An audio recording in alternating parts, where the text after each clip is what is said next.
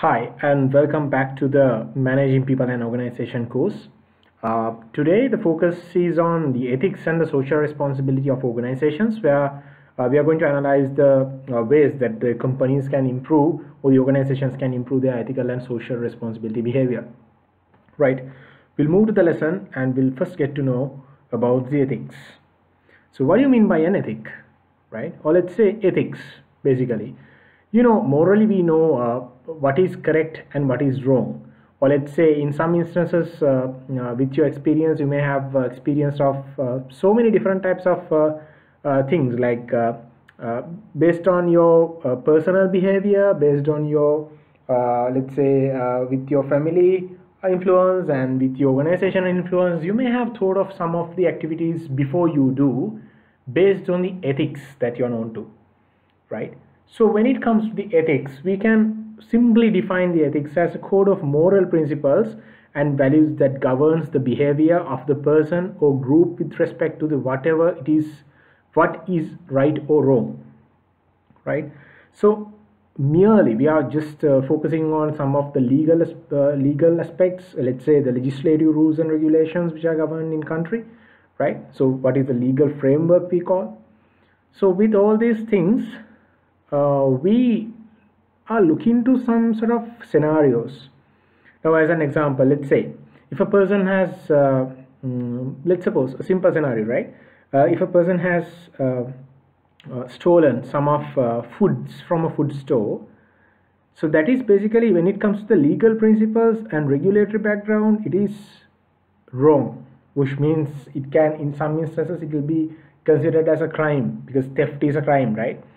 But when it comes to the ethical principles, let's say when it comes to the soft corners of our mindset, we can see that is, even though the act is wrong, or let's say the behavior is wrong, and it is actually totally, it's it should be rejected, like the activity cannot be accepted anyway.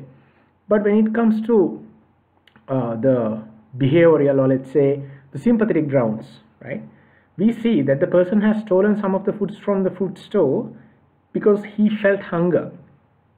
In order to his satisfied his hunger, he wanted to bring something from the shop, but he didn't have, or let's say he couldn't make the money. So because of that only, he made that sort of a stolen, like he made that fraud way to steal something and to consume, right? But let's say if you are the vendor of that particular shop, in some instances, with your ethical background or ethical behaviors, you will think on that act for twice, and you will decide, okay, I won't take any legal actions against him because since it's a sort of a sympathetic ground, he didn't have the money to buy that, and I should let him go, right? So these are the soft corners whatever we make. Ethics doesn't mean that it is only the soft corners, but of course those are like code of moral principles, where those are not written and those are not actually mentioned in somewhere in the books, but those are developed with our value streams. It can be your educational exposure, it can be your professional exposure, it can be your family orientation, it can be your organization orientation though. So these things are affecting over the moral principles we know as the ethics. So basically, ethics are known as the code of moral principles and values that governs the behavior of a person or the group, right, with respect to what is right or wrong, right? And there are three domains of human actions when it comes to the ethics, right? So we say that the domain of the codified law, the domain of ethics, and the domain of the free choice.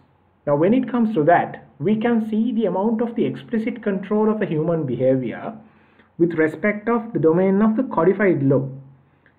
When we are looking at the domain of the codified law, of course, to comply the legal standard or comply the legal requirements or to be firm with the legislative rules and regulations, the people are having a higher control than when it comes to your free choice, right?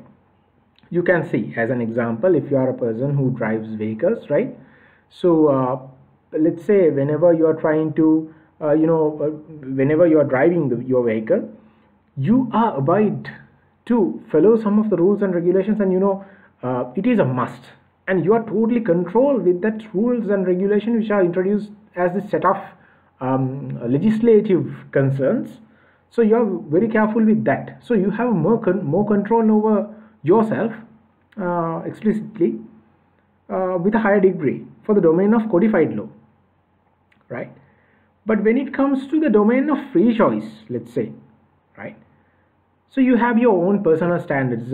You haven't expressed it to your family colleagues, or you don't express it to your let's say your social people, right? Let's say the teams, so it can be the social teams that you are behaving with. So you have not mentioned to them, but of course internally you are having sort of a personal standards to protect. As an example, basically your personal policies, right? Some of the people are like, let's say people, even though the family or even though their social status actually not influencing on that, but they are having their personal standards of being teetotalers, like not getting any the alcoholic drinks. So those are their personal standards, right? So when it comes to that, of course, in some circumstances you may have seen with the other factors, the people are trying to change their personal standards, and the people are up to change their personal standards because why they in some social scenarios we see, even though there are some teetotalers, with the influence of the friends, with the influence of their co-colleagues, they tend to get some sort of small types of the alcoholic drinks. So these are the ways of changing the human behavior where you are in the domain of free choice, or let's say the personal standard, right? It may vary with the person to person with the degree of influence of this domain of free choice. But when it comes to the middle part, let's say the domain of ethics, it's in between the codified law and your free choice, right?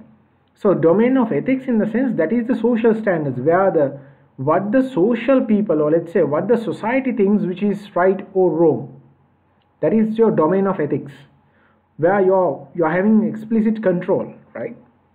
So you have to be controlled with some sort of conditions, considering your personal standards as well as considering the legislative standards. In between this, considering the domains of ethics, right?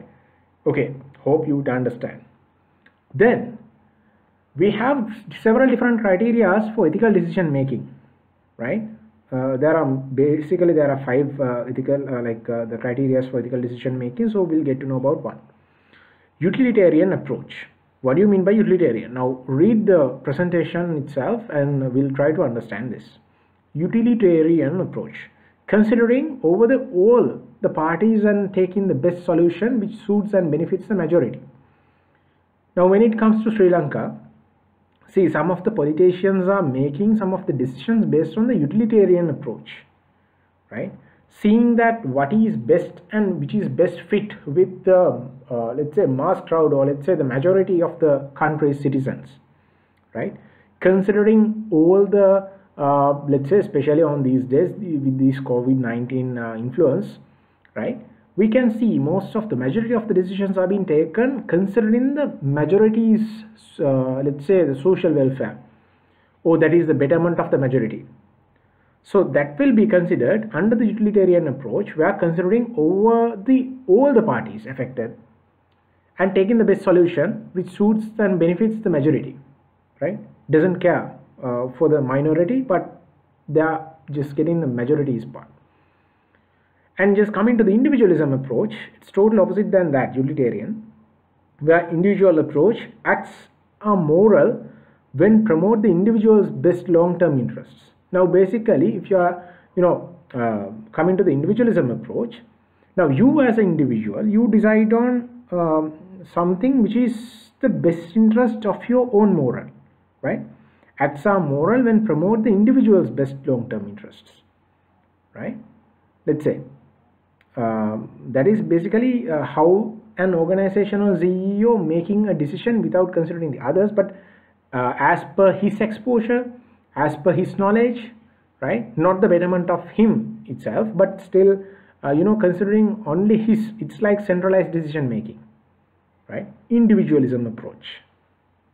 Okay, so then the acts are moral when they promote the individual's best long-term interests. Then third one is moral rights approach. What do you mean by moral right? Now, decision should best maintain the basic rights of those who affects. Moral rights. You think about the moral right, and on the moral right only you make the decision, saying that though it is legal or illegal, you make the moral right decision, right? Considering whether that is going to work, or whether that is will that be okay with the people, those who have been affected, right? Let's suppose if you are trying to help a person who doesn't have who is actually let's say a nobody, right? Basically, so you won't get any benefit, of course, and also you don't want to without considering the others aspect, you try to help him or her because you feel that you try up with your moral rights, where you see that whatever the need or whatever the requirement of that particular person, you try to see that he is having sort of basic right. To maintain his basic right, you try to help him or her, right? So that is what you call as moral rights approach. If you do have any concerns, let me know so I can help you out through, right? So that is one way of doing it. And the next one is justice approach. So this is very conventional way, like moral decisions should be based on equity, fairness and impartiality. Now justice approach is basically where you make the decisions, or make the decisions ethically, but of course again you think about three aspects, where equity, right, the fairness of the decisions, as well as you being impartial, right? Now there are three sub-ways of doing it, that is called distributive, procedural and the compensatory, where normally what we call, like for this approach we call as justice approach, since we expect something to be happen ethically by a person, that is like we make the justice from the courts of law, right? So that is what we mean here, right? That is why we name this justice approach as like that. So in that case, we actually, for the first thing, like distributive, not be biased on arbitrary characteristics, right? Not be biased on arbitrary characteristics. Now individualism, you are not going to be individualistic, and you are not going to be you take some rigid actions, but you will be distributive, right? You will concern of it in a normal way, right? So that is what you mean. And procedural, right? Now whenever you are making the decisions, you must also comply the rules and regulations of your organization, or let's say your country. It can be your whatever the territory that you live, right? You must also comply your rules and regulations, right? And those rules and regulations has to be administered fairly, procedurally, right? And then the compensatory. If the party has been affected, you must compensate him or her for the cost of the injuries, right? Looking at that particular matter, let's say if a person has got, let's say if a person got injured when he was trying to do a task of your organization, so even though it has been performed in a, let's say the person has performed that activity without considering the safety instructions of the company, right? So though it is illegal, but still you are having the ability to help that party by giving a small sort of compensation, explaining all these matters. You can compensate him and do a sort of a justice, right?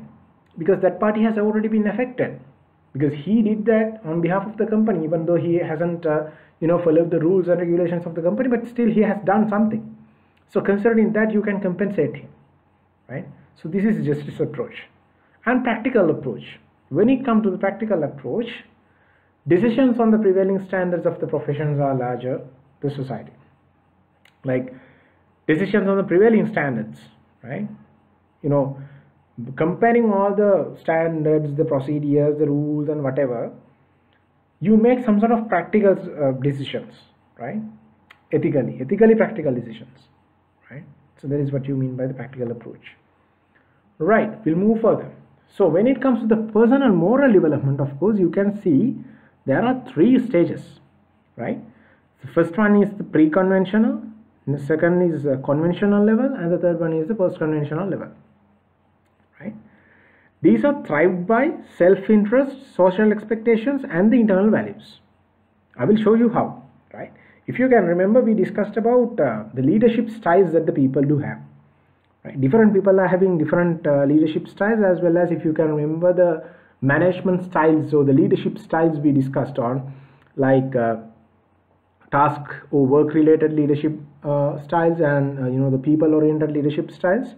Yeah, these things are happening based on the personal moral development of the people, right? So when it comes to the pre-conventional level, you can see, read the depiction. Follows the rules to avoid the punishment, acts in own interests, obedience for its own sake, right? Follows rules to avoid the punishments. Now these are pre-conventional, right?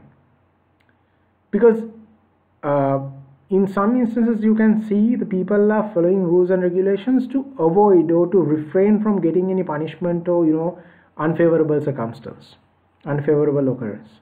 So that deals with the self-interests, right? Not just because of the others are saying, not just because of your parents are telling, right? Not just because of the social influence, nothing, right? Your self-interest, because since you don't want to get any sort of a punishment, you will follow the rules and regulations, whatever. So that is called pre-conventional. And conventional level is where you tie up with your social expectations, right?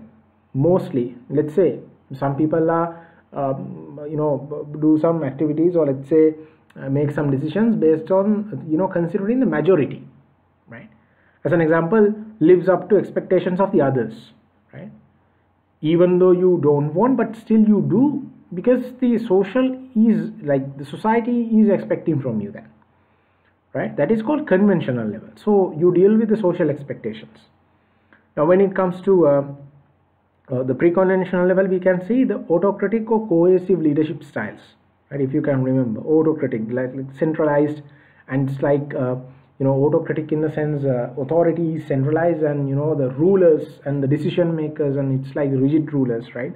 And coercive, like people are punishing. In some instances, people have to do things because of they are getting the punishments, right? Now refrain from doing that activity will punish them, so because of that they have to do it, right? That is like that. And employee behavior is like task oriented, right? Employee behavior is more tied to task oriented. They are not even caring about their family life, they are not even caring about their work life balance, where they are not caring about their social satisfaction. Nothing is there, but they just focus on the task, right? So task oriented behavior, right? Okay, so coming to the conventional level, as we said, they are tied up with the social expectations. People do whatever things because the society wants them. So that is one. So the leadership styles encountered, like associated with this conventional level, is guiding, encouraging, team oriented, right? Mostly those are driven by the leaders, right? Not the managers. So they are very associative leadership styles, right? And here you can see the employee behavior as very work group collaborative. Now when it comes to even the decision makings, like the participative decision making, everything comes under the conventional level, where you have the social knots between the people, right? They are better task oriented than task oriented people, because they have the task as well as they have social ties, right?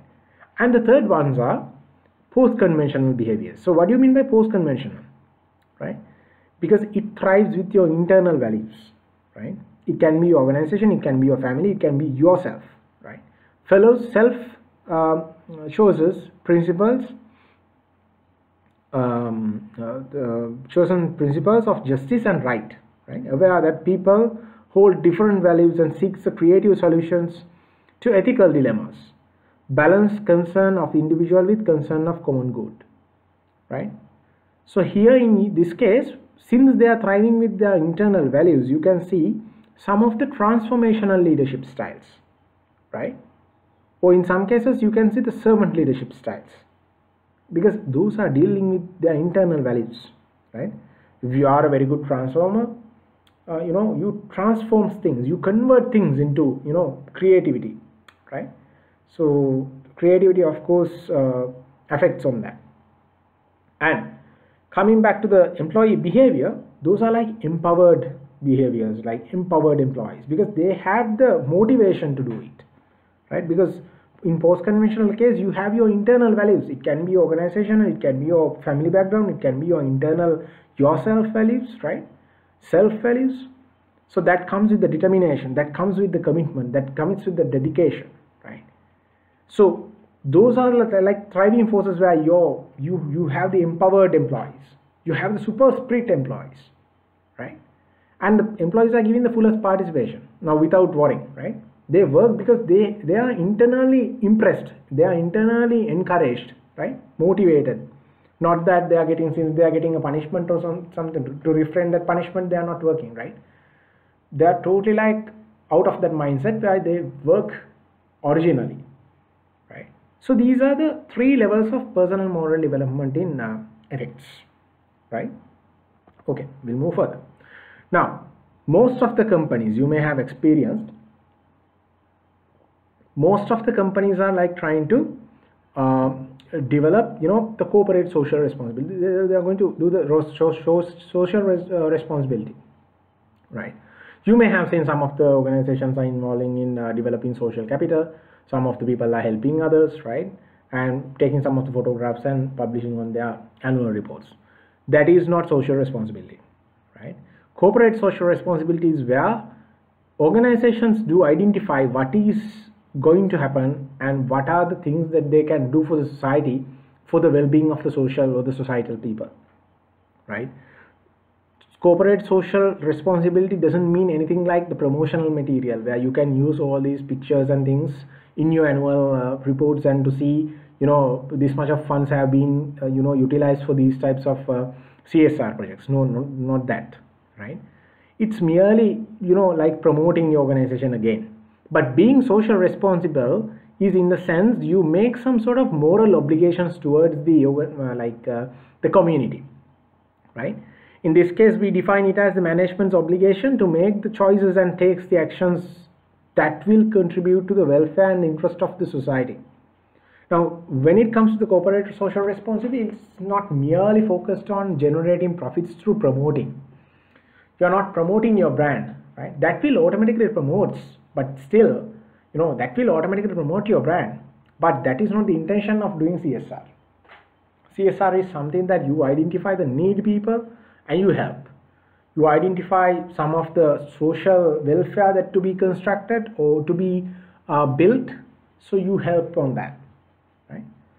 So as an example, we can see most of some of the blue chip companies in Sri Lanka donating their funds and things to the whatever the funds, or it can be securities or whatever the utilizations for the betterment on the development of the infrastructure on this mitigation of COVID-19 virus, right? On these days we can see, but those are not the promotional activities.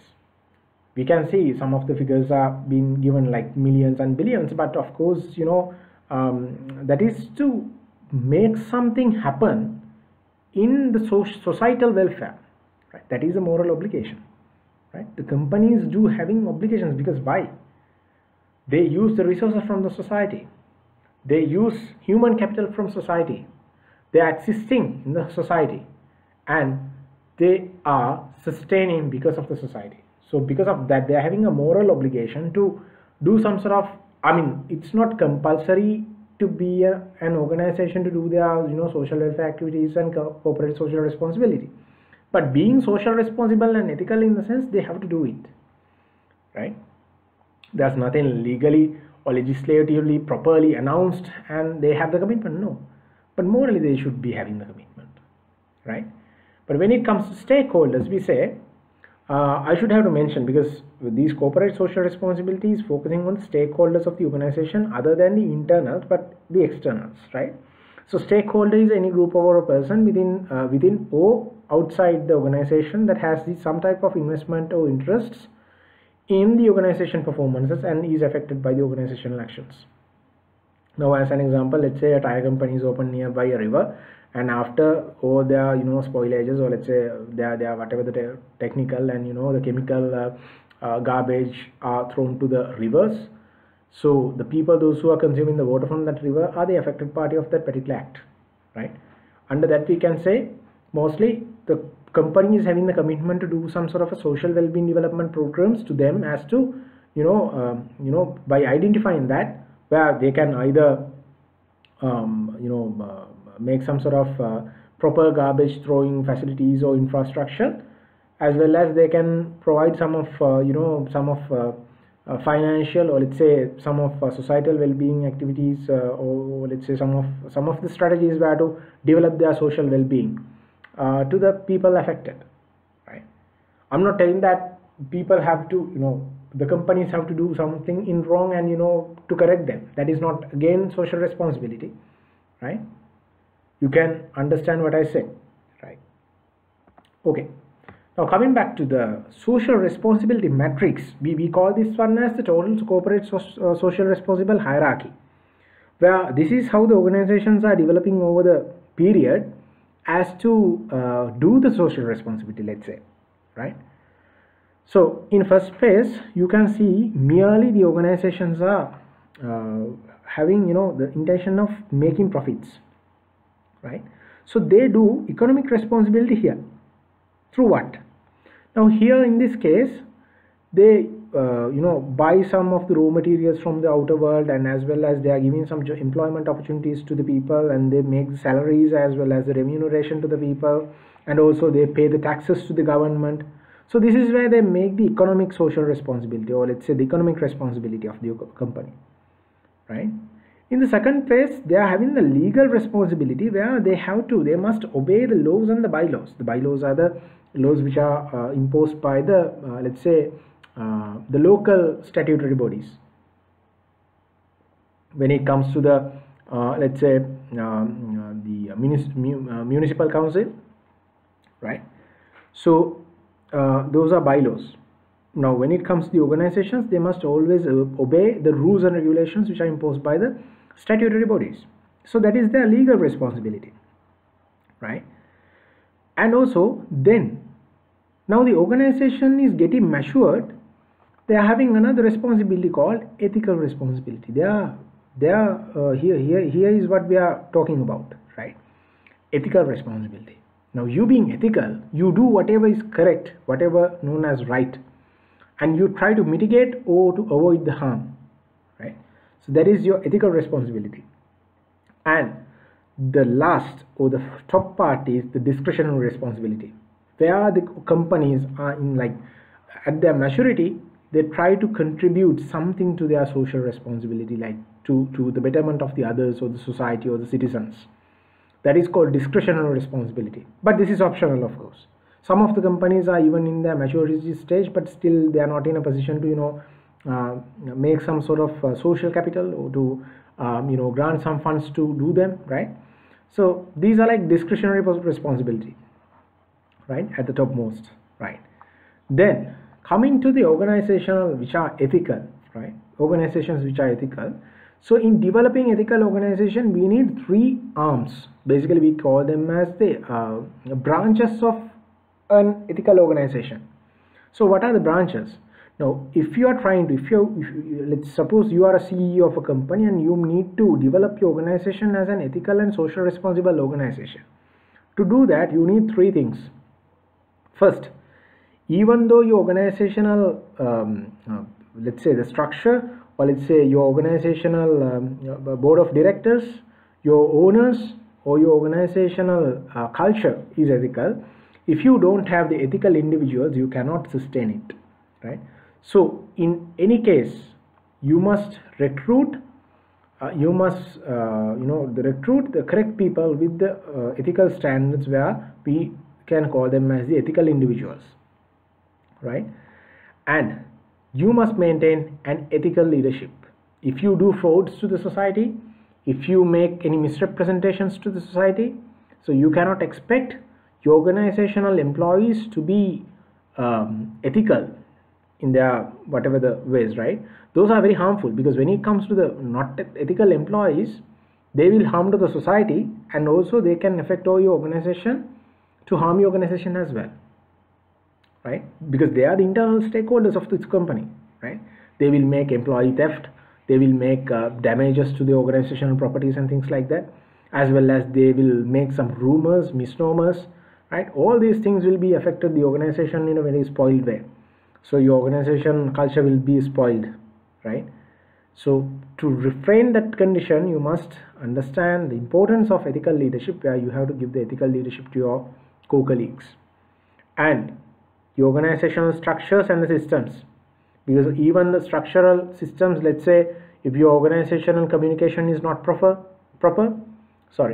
your organizational codes of conduct is not good, you don't have any corporate culture in your organization, so ultimately you will be at a mess. Because mostly whenever you try to develop your organization into an aspect of ethical organization, you must need the organizational structures and systems to be ethical, right? So moving to the code of ethics, I should have to, I took this because I wanted to elaborate on this, because this is the code of ethics is the core of your organization, right? Even though you have procedures, even though you have mechanisms to govern the organization, but without code of ethics you cannot govern. The reason is the code of ethics are known as the formal statements of company's value concerning the ethics and social issues. Now if you try to base, now these are the ways of developing them, like the principles and the policies. As I told you, the policies and the procedures of your organization are very, one way of developing your code of ethics. And your principles, now as an example, let's say even though you don't have the enough revenue to run your business in a given month, let's say in a given month, you are not trying to make some sort of harmful effects to the others, and get the let's say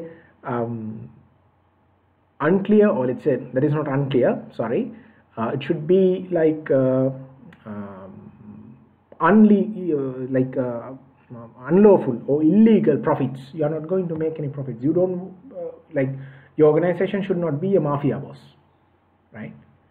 Your organization should always be ethical, right? So that is what you call as principle based in a case, right? As an example, we know some of the people are there. Now as a policy, as a principle, they maintain, even though I don't have enough money to survive myself for a month, I'm not going to get any sort of loans. Those are policies. Principle is that even though I don't have any money, but still I'm not going to steal from somebody. So that is a principle, right? That is your moral principle. So like that, you must be having some sort of principles as well as the policies to govern your organization, where you must have a proper code of ethics, or let's say the formal statements of your company's value stream to govern your organization, right? And also ethical structures, where various systems and positions and programs that the company can undertake to encourage and support the ethical behavior, right? It can be training programs, it can be various systems, it can be the communication systems, it can be the hierarchies, it can be the ways that you command and govern the people, right? And also there are some positions specifically introduced by especially the areas of human resources management, right, to govern. So that is why you need IR people, right? Industry related relations and employee relations officers to govern them, right? Because that is your thriving force. Anyway, your HR will be the thriving force of your organization, right? So maintaining ethical structures is very much important in developing ethical businesses, right?